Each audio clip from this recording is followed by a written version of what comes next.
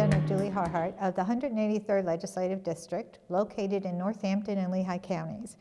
Today, we are here at the Lehigh Gap Center. After a long time, about 4 or 5 years, I think we were here last. And since we've been here, we've seen, I see that there's a lot of changes that have occurred.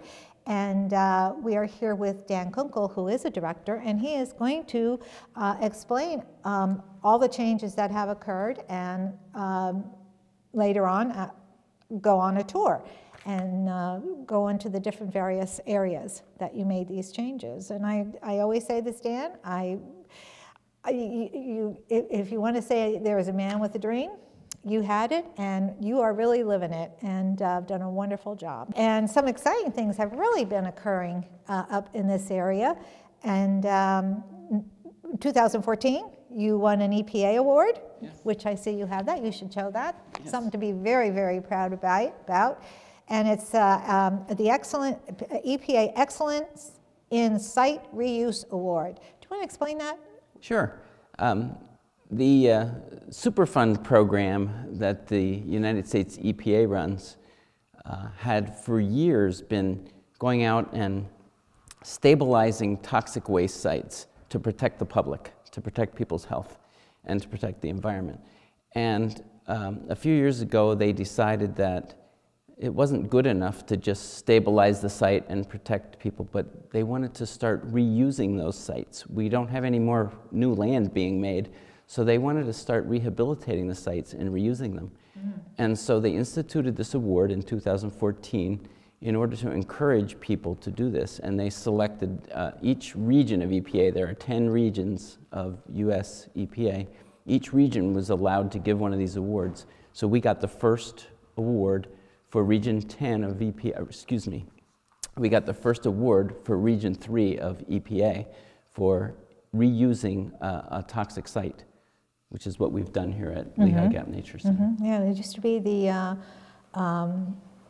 Horsehead? The Horsehead was the industry, but it was the Palmerton Superfund site is what it was called. But Horsehead Industries was the zinc company that polluted the landscape and caused the damage here. But I always am quick to point out that that was a really good company that was very good to their community and the people of Palmerton, and the pollution happened before we had the ability to stop it.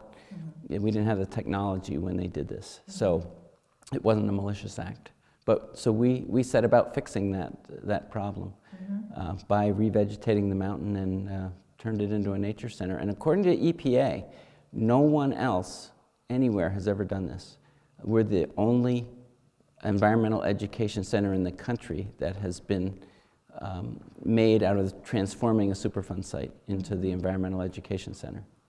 Wow, something to really be very, very proud of. So when you say someone with a dream, yeah. Yeah, I always say, you are the man who says, you know, we know each other for a very long time, and I've been with you through the inception when you first started. And I always say, you know, when you really want something, you have a dream, you are a man who had a dream and made that dream come true and living that dream.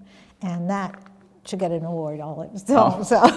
I'm not interested in awards. It's just good to be able to do it. I feel privileged to be able to do it.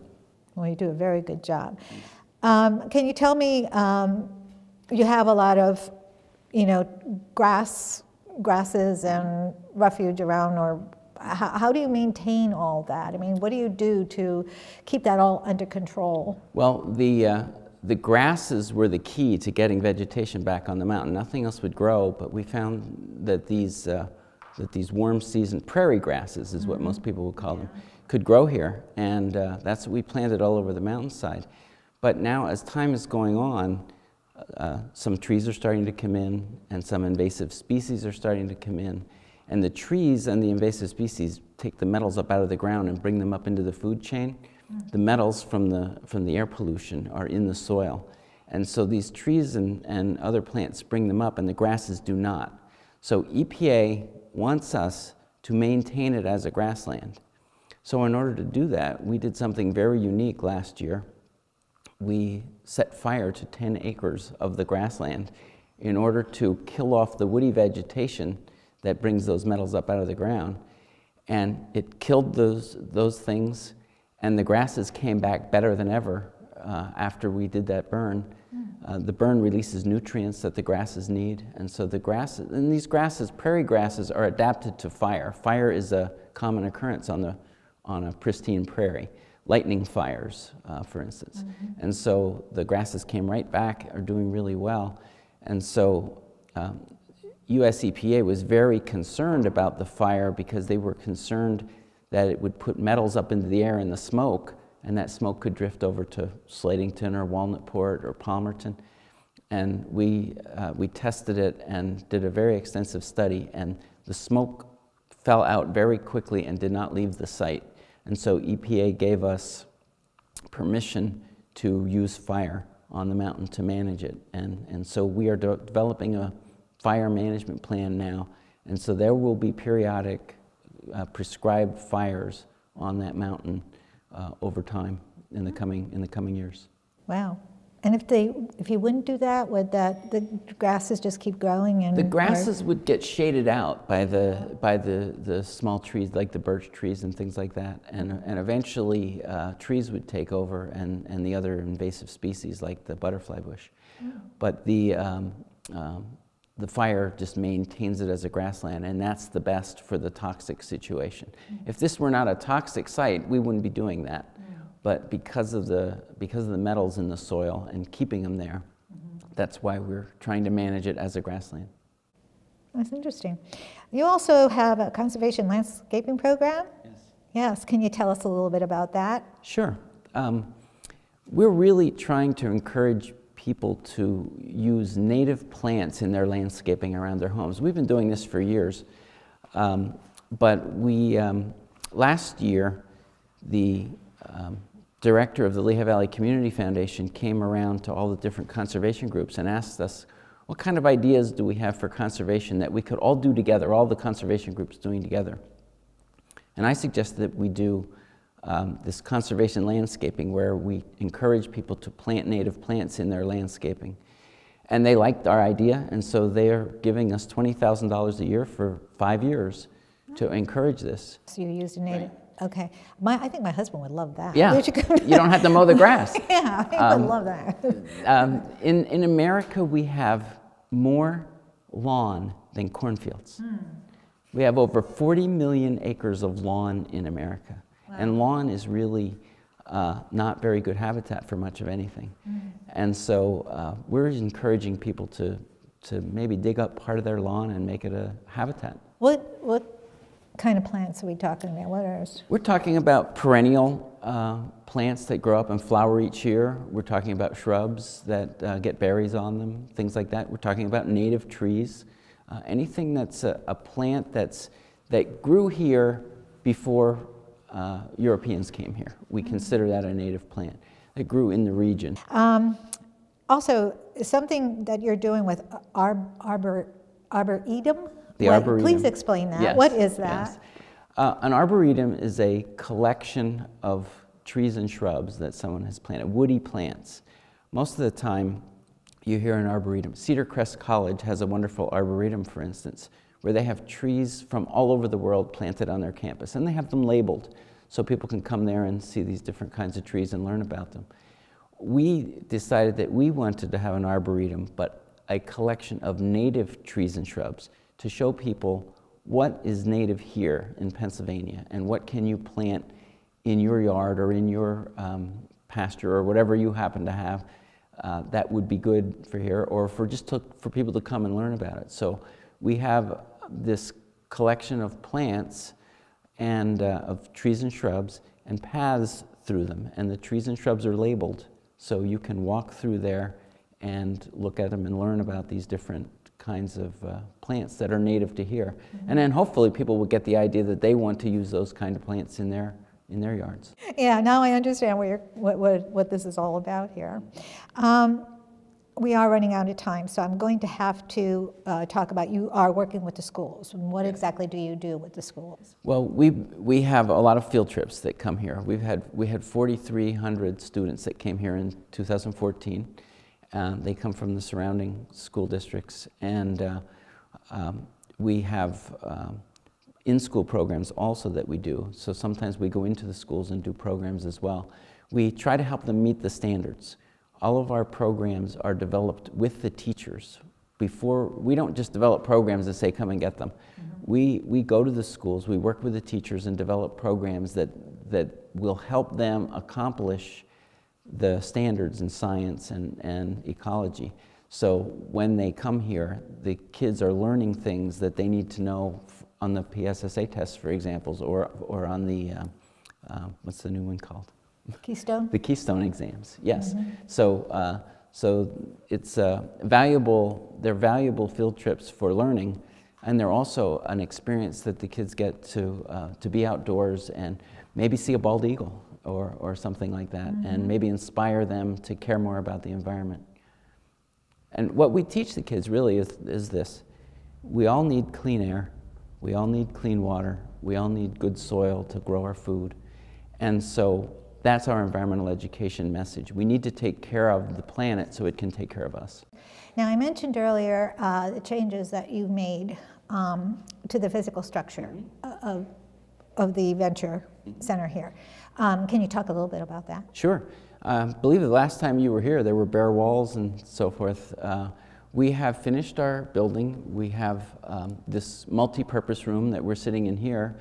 I believe this is the first time it was a TV studio. But it has served many. I think I remember that. Yeah. It has served many purposes. This is the first stop for the kids when they come here on a field trip. We might have 100 second graders. They come in and sit on the floor, and we give them a quick introductory program before we go outside and go to the various stations that we go to.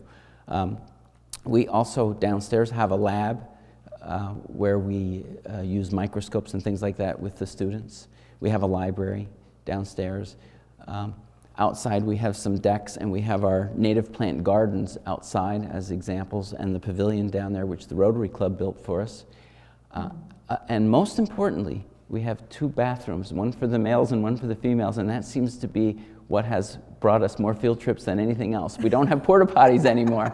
We have indoor plumbing, and so that is really important. So this building is not the Nature Center. I make sure to tell people that. The Nature Center is out there.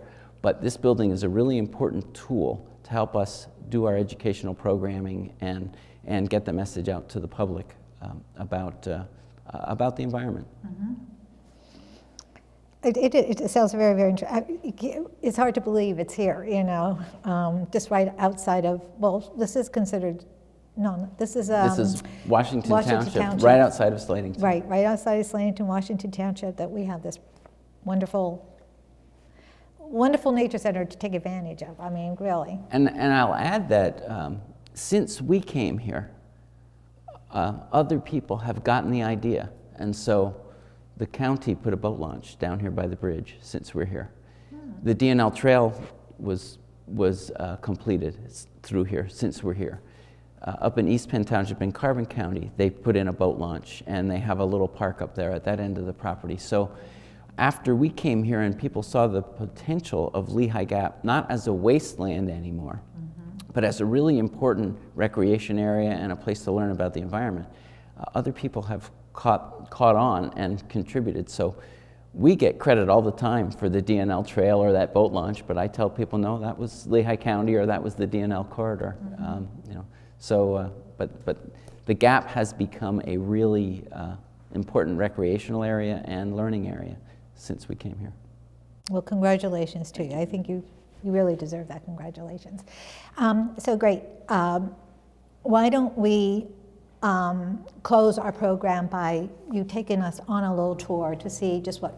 Sure, my pleasure. Your changes that we just talked about, okay? Okay. Mm-hmm. Okay. Dan, coming in to the building, it's really impressive. Do you want to tell us a little bit about this? Sure. How this all evolved here?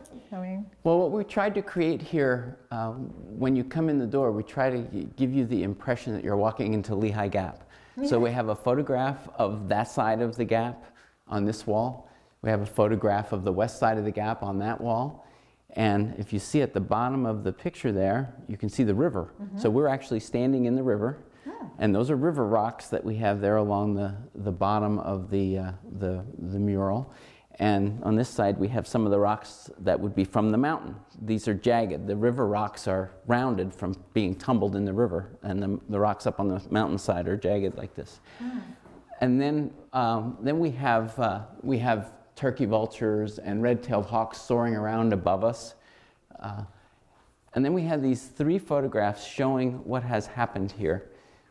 We started with this barren moonscape in 2002, and then we used our grasses and brought vegetation back to the mountainside. Now, as you can see, we used a tractor here. We couldn't plant up here, it was too steep. But then we used airplanes to drop the seed up there. Oh, really? And then Wow. by 2008, you can see that we had grass all over the area. Wow. And these dried grasses that we have here are some of the species of grass that we used up on the mountain. So this allows us to teach people about these different species. And then over there are some of the animals and insects and so forth that have come back since we did all this. This is all things that have come back here to the refuge. They left and they've come back. Yes. They have now come back. Yes. How about that? And Bluebirds and what? Bluebirds, tree swallows, indigo buntings. Wow. Those are the 3 birds up there. And what's that little creepy crawly thing? That's a black swallowtail butterfly caterpillar. Oh, really? Yes. Oh, my. Wow. Yeah, very similar to that black butterfly over there. That black butterfly is called a spicebush swallowtail. There's another one called the black swallowtail. That's the caterpillar of it. Okay, we're back here in the Great Hall where we were speaking a few minutes ago, and I'd just like to talk about some of the things that go on in here. We have displays of raptor migration up right now. We have that through the fall and winter because we do see a lot of raptors around here in the winter, so we try to educate people about that.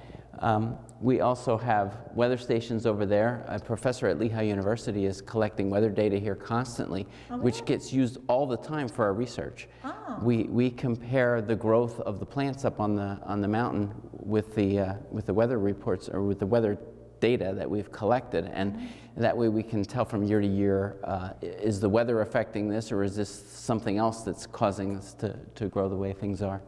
And back here we have 6 different photographs of habitats from around the refuge. All those photos were taken here, and those are 6 different habitats. When we have a rainy day and a field trip, sometimes we do our habitat exploration inside with these. And we have animals with magnets on the back that the kids can place on those because those pictures are printed on a piece of steel. And so their magnets will stick to them. So like when I was a kid in Sunday school, we had a flannel board and to tell stories.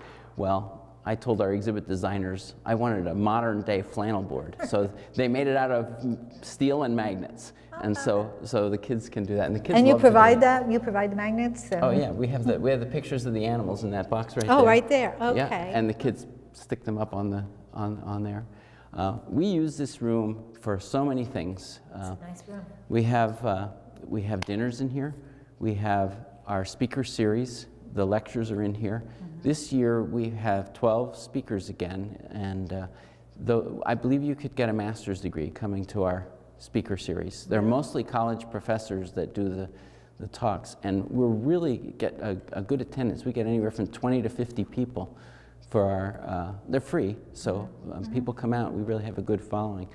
And they lecture mostly about the area. They have, you know, yeah, like the geology of the Lehigh Gap was one of the topics recently, or sometimes there are issues, but mostly it's about nature or about their work, their research work. When we have 100 second graders come for a field trip, we come in here first. They sit on the floor. We show them a little introductory program so they understand what this place is all about before they go out and go to their various field trip stations outdoors. I bet they enjoy that. They do, and it's nice to have a gathering point to start. As I said earlier, the building is a really good tool. It's really important to have this tool to help us do what we do, and so this room really is functions for many different things, and it's a really critical room that we have here. So this is the most important room in the building. So when was this room put in place? I mean, haven't been here since, when did we say, 2011? 2011. So well, that's when we opened up. that's when you opened it up? Mm-hmm. Okay. And we opened the downstairs a year later. We built this as we had the money. We raised the money. We didn't want to be holding people's money. So as we raised the money for the building, we put up the shell when we had enough money to do that. And then when we had enough money to finish these rooms, we did the upstairs. And then when we had enough money to finish the downstairs, we did that. So we opened it in stages, but we wanted to show progress. Dan, I'm interested. Those silhouettes on the window, what are they all about? Well, those silhouettes are to make the place bird friendly. We made the building as green as we could with insulation and things like that, and a geothermal heating and cooling system so that it's very efficient and very environmentally friendly. But windows kill birds. Birds see the reflection in the window and they fly into the reflection. They think they're flying up into the mountain or into a tree. It happens all the time. And so those silhouettes are contact paper that's cut into the shape of hawks. It's not the shape that matters. We just cut it into shapes of hawks and birds so we can use it educationally. It's the silhouette itself that does. But it's on the outside of the glass. If you're outside looking at that glass, they're white and there's no reflection where those silhouettes are. So it breaks up the reflection and the birds don't fly into the glass. And when we raise the shade over here on the front window, you'll see we have them on there as well, and we also get a view of the Lehigh River. That's really interesting. I know, if I may just say this, we had a tree in front of our house, and there's a little bird. It would try to get into the window all the time. It must have hit that window 100 times. I didn't know how to stop it. I really didn't. That was a bird that was seeing its reflection in the window and thinking it was another bird, and it was trying to chase that other bird away. I know, it was amazing. Cardinals do that more than any other species, but any bird can do it. I've seen robins do it, but right now I have a female cardinal that's at my patio door trying to chase that other cardinal away. Yeah, but thank goodness it didn't hurt itself, though. Yeah. Okay, can we go downstairs? I know you have a lab downstairs. Can we? Sure. You lead the way? Let's go down. Okay.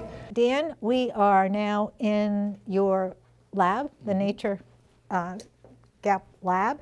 What goes on here? What do you do here? Well, this is a lot of things go on here. First of all, and most importantly with the kids, we use microscopes in here, for example. When we do a pond study outside with the kids, then we bring in water samples and look at it under the microscope so they can see the little critters that live in the pond. Oh. So when we talk about pollution getting into a river, we can say to them, this is what gets killed. You're killing these things when you put that pollution in that river. That's why we don't want to pollute a river. So, and they really get it. So that's one of the main things we do, using microscopes in here. But we do other things in here. We've had workshops for building bluebird houses in here. We have our Christmas wreath making workshop in here. It's usually too cold outside, so we come in here and do it. And we've used this room for a lot of different things like that. Conferences even. So it's for all ages. I mean, it's not just for the little kids. Right. It's for anybody who yes. really wants to use it for whatever. Yeah, do you put on the programs? We put on the programs, but we use it for a lot of different things.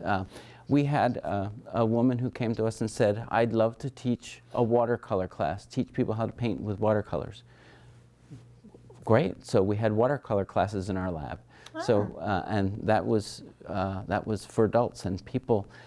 Actually, one of our students in that class ended up painting a picture of our living roof outside, where we have plants planted on the roof of the old spring house, and it was the prize winner in our art contest last year, or in our art show last summer. So she just learned at these classes and then won first prize in our art show, in our Nature in Art show. Now that's impressive. That really is.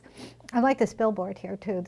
Where you have all the frog jokes for the kids. I think that's really cool. Well, we like to have a lot of fun too. I mean, if kids are having fun, they learn better. Well, I think grown-ups too like to have fun. Well, when I was teaching at Freedom High School, the students sometimes called me Corny Kunkle, so I was known for my corny jokes. Oh, but that's really neat. I bet the kids really do get into that. Yeah, they do.